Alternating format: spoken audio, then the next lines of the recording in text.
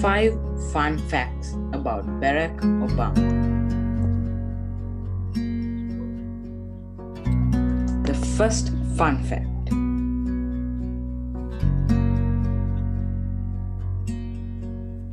Barack Obama was the 44th President of the United States from 2009 to 2017, and he was the first African American President of the United States.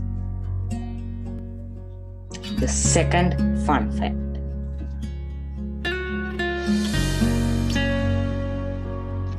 Barack Obama was the Democratic Party nominee for the President of the United States in 2008. The third fun fact. Obama's full name is Barack Hussein Obama II. His father was a Kenyan and his mother was an American. Okay, so we are up to the fourth fun fact.